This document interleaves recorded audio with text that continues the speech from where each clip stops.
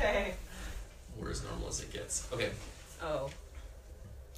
Hey guys. So let's just go. We're hitting record so we can start. Okay, Brendan, it's all you. Alright guys, welcome to the Betrayed, the Addicted, and the Expert. My name is Brandon, and I am the expert. I'm Ashlyn, and I am the betrayed. And I'm Kobe, the addicted. Alright, so today's topic is one that I think is pretty awesome. The question I get all the time from guys is, what can I do? What can I do to rebuild trust? It seems like there's nothing I can do to make this right. And so that's what we're going to talk about today. We're going to give you the answers. What can you do? How can you rebuild trust in a relationship? And so we have 5 things that we're going to go through, and Ashlyn and Kobe are going to break them down and talk about them and how they work and why they work or what worked for them. So let's jump right in. The first one is to rebuild trust in the relationship that's been damaged by sex addiction. Is the addict needs to be proactive in his own recovery. So what that means is that the wife isn't cracking the whip. She's not working his recovery for him, but she can trust that he's going to work his recovery on his own.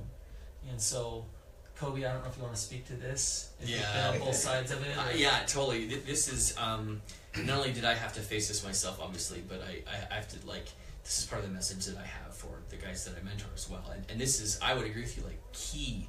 So, really, when we first started recovery, it was August of 14, and I went into therapy saying, I'm not going to tell Ashlyn and confess a second affair. I'm going to take that to my grave. And I told that to my therapist. And 6 weeks later, while Ashlyn and I were both simultaneously, but individually, doing our own work, she said, okay, now you're ready to share that. And I was freaked out. But once I did, Ashlyn came forward. She said, okay, now we're going to do an in-home separation. And she said, this is what I expect from you. And I was already going to group willingly because I wanted to do that. I led us there to get specialized help. But she said, I expect you to do all your dailies without me even saying a word to you. We're going to work out at 6:30 in the morning, and you better be ready. I'm never, ever going to say, hey, are you ready to go? Or get up. And I expect you to keep these boundaries as well that we've established, to keep us safe. Right. And that was kind of a wake-up call for me, but it was a really important one because it was all on me. And I had never been, I don't know, I just never been that proactive with really anything in my life where I had purely owned it, purely owned it for me. And so, but honestly though, it was nice because there was so much turmoil that we were experiencing in that moment because all this had come out, the second affair, and 31 years of addiction, all that kind of stuff. There was so much I couldn't control, especially what Ashlyn, you were feeling. That it was, in some ways, it was helpful to say, okay, I'm going to take all this energy that I have, all this angst, right, and all this burning in my soul that I caused, of course, and I'm going to pour it into my own recovery. Right. Well, and you know what? So a lot of what you're describing, Kobe, is so different than a lot of what I do see. Is I see this external motivation. Guys come to treatment, they get help because they want to save their marriage. So they want to do what their wives are telling them to do, and so they're kind of wasting their money and their time because they're trying to rebuild trust, but they're doing it all out of compliance and all out of that they're being willed to it by their wife, and it doesn't rebuild trust. What it makes the wife feel is, gosh, if I were to go out of town, or if I weren't around, he wouldn't be doing any of this. So what's the point of it, right? So Ashlyn, I don't know if you've experienced both sides of that. Yeah, and I think the first 14 years that we weren't actively working recovery, we were trying to get into sobriety for you. Yeah, for sure. I, to be honest, did nothing. I didn't read a book. I did nothing. We just wanted it to go away. Just go away. I prayed. I tried to pray it away. Right. That didn't work. Yeah. No, but it was, I think I was present in pushing you and and saying, okay, now, so go to therapy. If you want help, then you go to therapy. If you want help, you go to your church leader. If you want help, you go to a 12-step. Like, this is not my thing.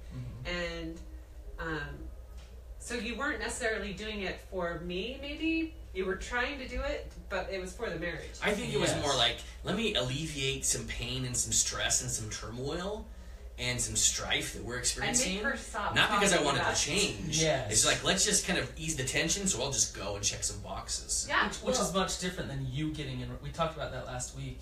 Than you getting in recovery. Yeah. Right. Which is so different. Yeah, for sure. So. And it did. It made me be quiet and stop bringing it up because I thought, okay, well, he's doing what else something, can he do? right? Yeah.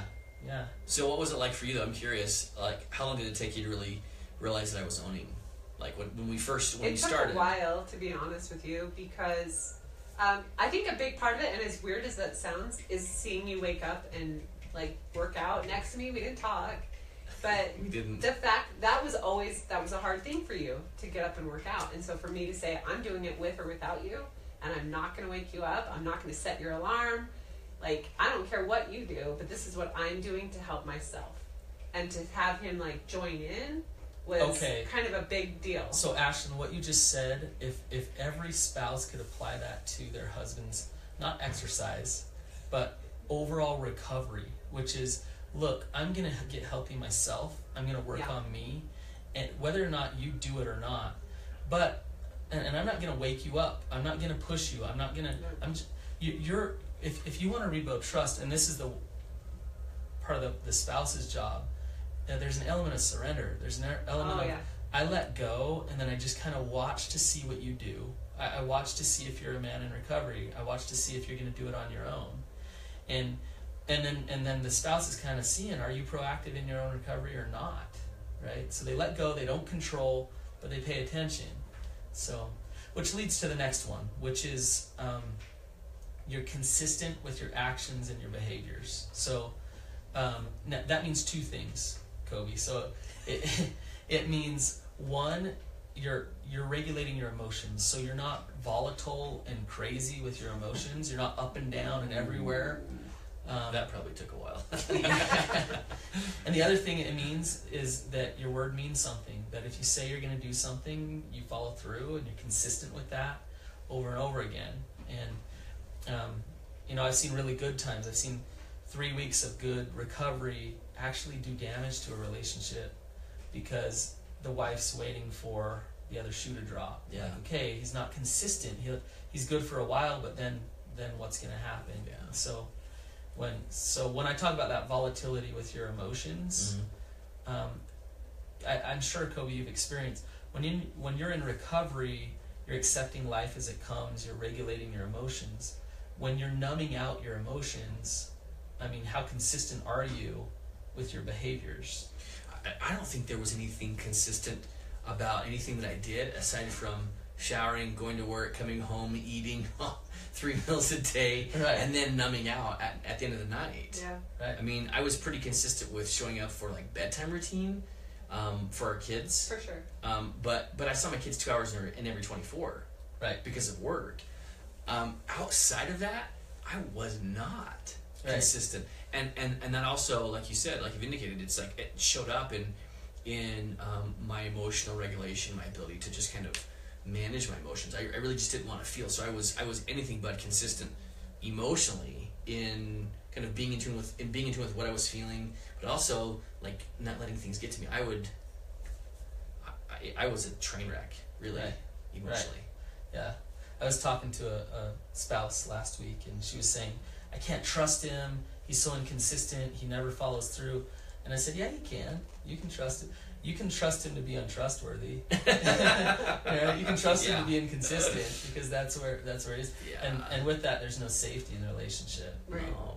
And just to be super clear as well, I really believe, looking back on it, when I was acting in my addiction, I wasn't safe for me either. Like I was also waiting for the shoe to drop. You could not trust yourself. No. In any way. Right. And I would travel weeks at a time internationally, and it was just like this anxiety-filled trip from the moment that it was planned. Because ritualization started, I would just worry, and could I do this again? And what's going to happen when I have to tell her again? And it was just this wicked gerbil. Yeah. It was horrific, actually. Yeah.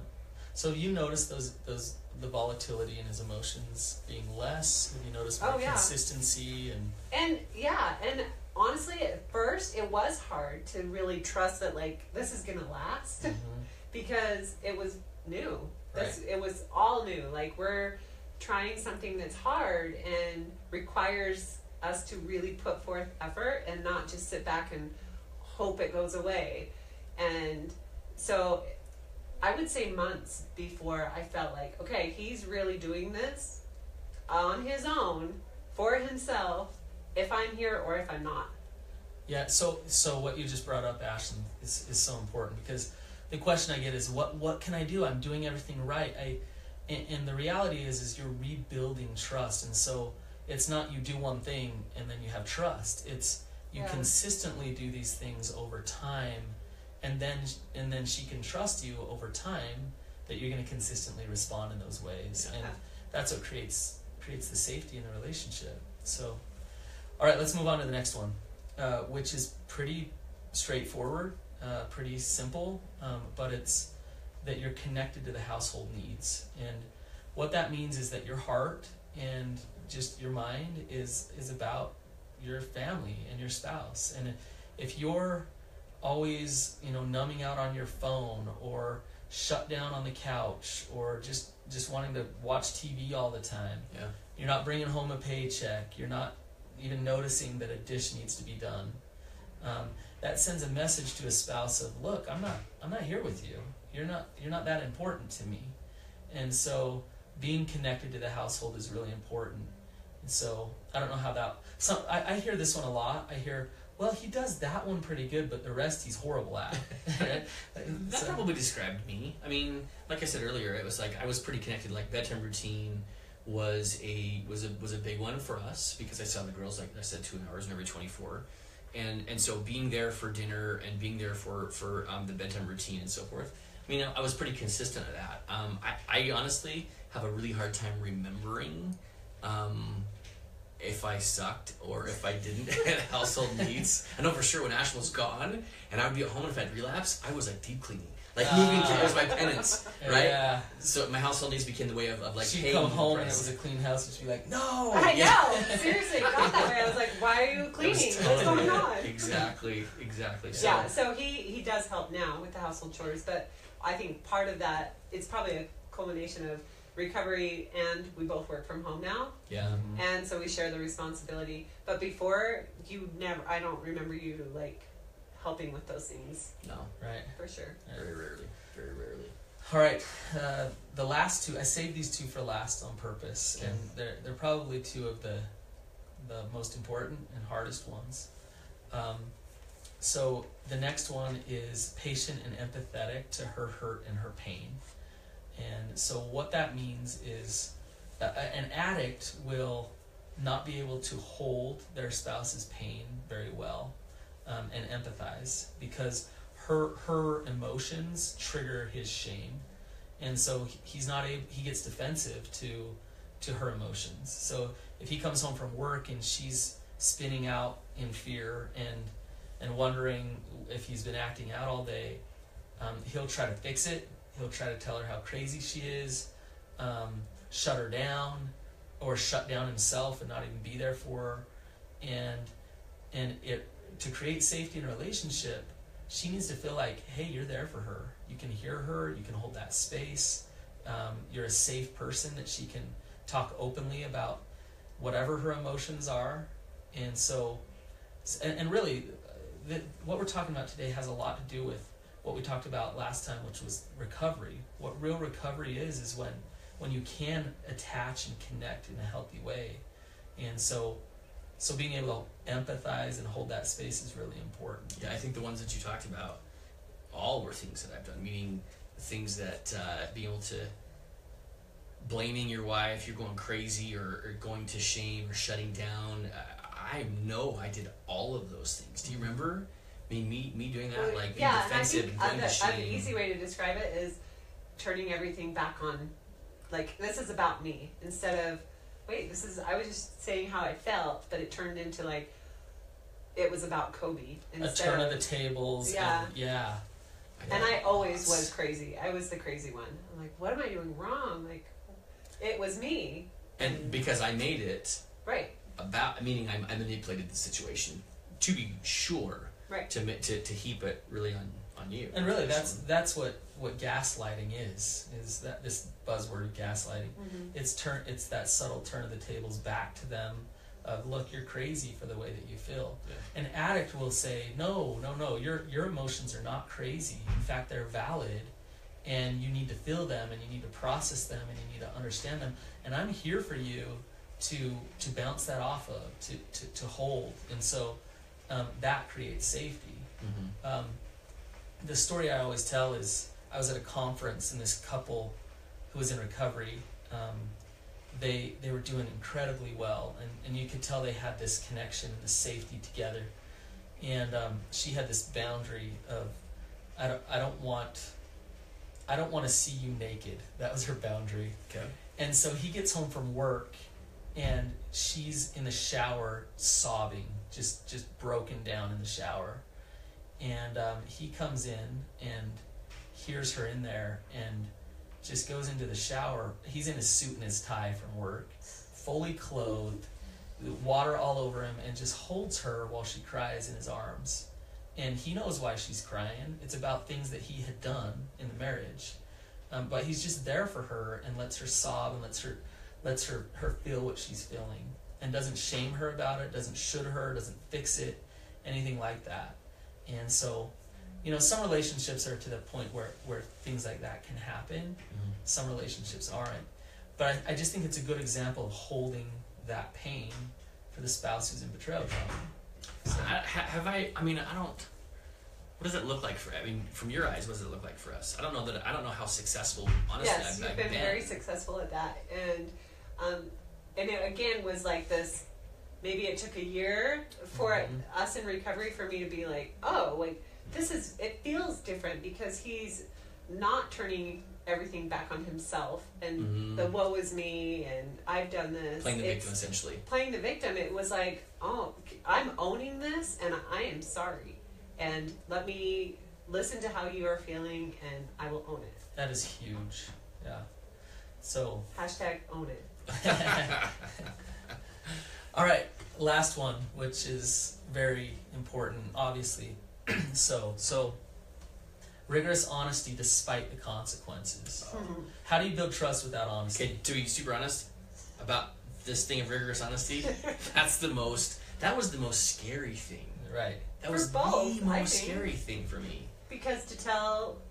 Absolutely. Both ways. It goes both ways. Because you're not safe. No, we were not safe for the other, but for sure, I think that the fear, just kind of thinking out loud here, my fear of the truth is really a measure of the depth of my shame. Yes. Yeah. Yes. But listen to what you guys are saying. So, Ashlyn, you weren't safe, and so you weren't vulnerable and open and transparent with him. He wasn't safe, so he wasn't vulnerable and open and transparent with you. Yet both of you wanted connection, right? Yeah, how you get connection, but you're like, you're looking at each other in fear. You go first. Like, Yeah. That's really what it is. Yeah, you open up Show and me get your honest cards, first. and I ain't showing you mine. Right. It's like, can I show you one instead of 5, or half of one? Right. Yeah. That's really how I would do it. I would half truths was my standard operating procedure. Let me test how far I can actually. Yes, that was totally me. I was so scared. So I think you guys are bringing up another thing that's really important is when you're the receiver of that truth, to be safe, to be able to hear it and validate and empathize and understand.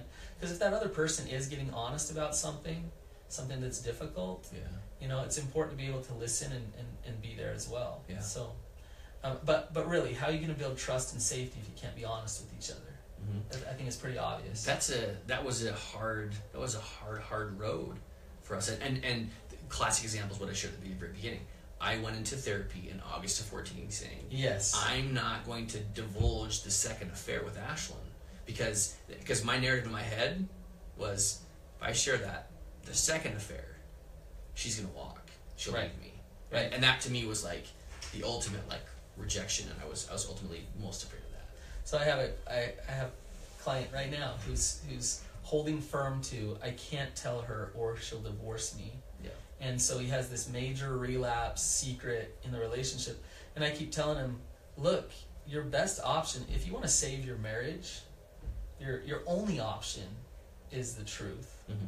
Because if you hold this, then you'll just disconnect and you'll stay separate from her as far as you need her to be. And so how are you going to actually salvage your marriage if you hold this massive secret from her? And so, rigorous honesty despite consequences. A couple things about it. If you want to rebuild trust in a relationship, then if you're willing to lie about little things and things that have nothing to do with recovery or whatever, but you're just the lies just kind of come easy. Yeah. That sends a message to the spouse of like, look, he's more than willing to lie. Yeah. And he's willing to like be in denial and manipulate. And so why wouldn't he manipulate me? And so you're not going to create very much safety if you're constantly lying and manipulating. So that was there just wasn't safety. But here's what's interesting though about the rigorous honesty piece.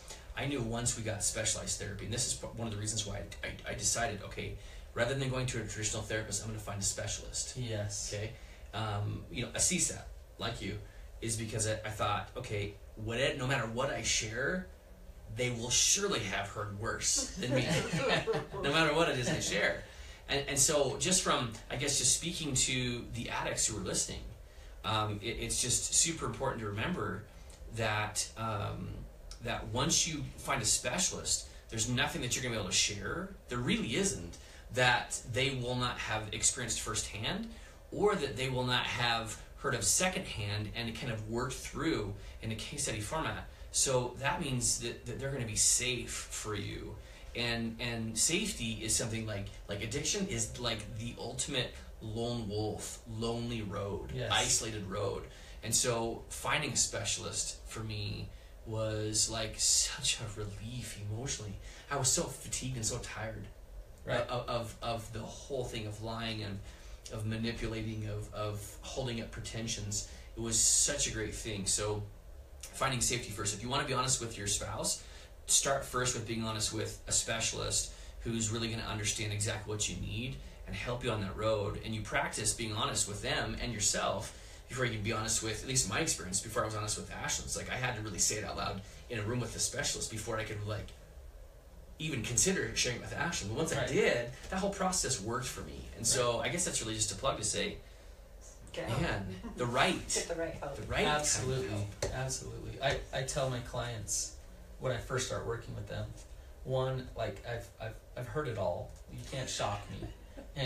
And two, I'm not going to judge you. Yeah. Whatever you say, I'm not going to judge you. I want to help you through it. And so if you can find somebody who can do that, provide that safety, start to open up, just start to get more honest. Mm-hmm. And what you just said there, Bren, I can say for sure, having worked alongside you, not just in this capacity with others, and being in your groups, that was exactly what it is for me. Is that speaks to the skill that you have in being able to create an atmosphere that is safe. Like that there aren't any dumb questions. There's nothing you can share that I haven't already heard, and that is there's no way to quantify the good for an addict that can do. It's just saying, okay, here's a safe person. Right, absolutely. That's a big deal. Okay, so I'm going to run down the 5 things really quickly, and then we'll wrap up. So first, proactive in your own recovery. Okay. Second, consistent with actions and behaviors. Third, connected to household needs. Fourth, patient and empathetic to your spouse's hurt and pain. And lastly, rigorously honest despite the consequences. I promise you that trust can get rebuilt. It is possible. And trust is the foundation of love. It's the foundation of secure attachment. It's everything in a relationship. So if you commit yourself to those 5 things, and those aren't 5 small things. No. Those 5 things are recovery. If you commit yourself to those 5 things, then you're doing everything in your power to rebuild trust in your relationship. You know, that's, I mean, Ashton, I don't know what's safety feel like for you now. Well, not necessarily what it feels like now.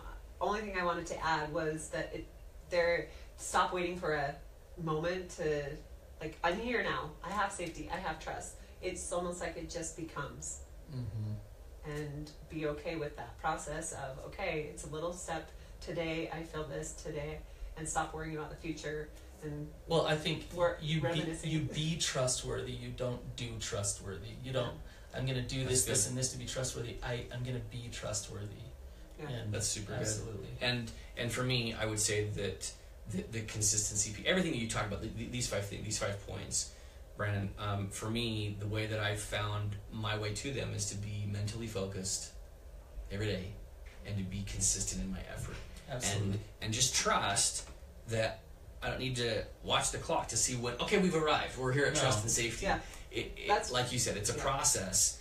And ultimately, I remember, looking back, I had to change cognitive behaviors, like in my head, like norms, like ways of living. I had to change the way that I thought, the way that I lived, the way that I defined things. And that takes time. And it takes consistent effort. Right. It takes mental focus to Absolutely. do that. So it's not going to be old this. dog new tricks. Yeah, I mean, and that's it is possible. It just takes time. Yep. For sure, it was hard, but it's possible. And it's a if, process. Yeah, if it happened to me, I mean, if I'm able to live with trust and safety now, it can happen with anybody. Right. With anybody. Yeah. So, guys, thanks for being here. This has been rich for us. We're grateful for your attendance. If you like this, share this. We love it. And also pop down to the bottom of the you can just pop down to where the reviews are. I'd love to get a great review, and any comments there would be fantastic. So, thanks, guys. We'll see you again. We'll see you. Bye-bye. All right. How long was that? We are not done yet. Yeah, that's right. Hey, guys. Just so you're aware, I'm going to tag our new page called The Betrayed, the Addicted, and the Expert, us 3. And we will be posting our podcast you can subscribe to. And that way it keeps you off social media. If you have issues with being on social media, you can listen safely through 3 different perspectives and do that. So we also have another big announcement that we will be sharing that we're excited for. Bye, guys.